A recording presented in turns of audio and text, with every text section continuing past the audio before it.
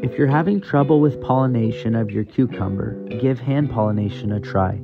There are a few ways to distinguish male flowers from female flowers. The easiest way is to look at where the stem meets the flower.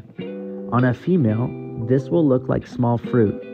Male flowers are typically shorter, don't show immature fruit, and often appear in clusters. Now take pollen from a fresh male cucumber flower by removing the stamen from the flower. Deposit the pollen in the ovary of the female flower, which is also the center of the flower. One male flower can pollinate several female flowers.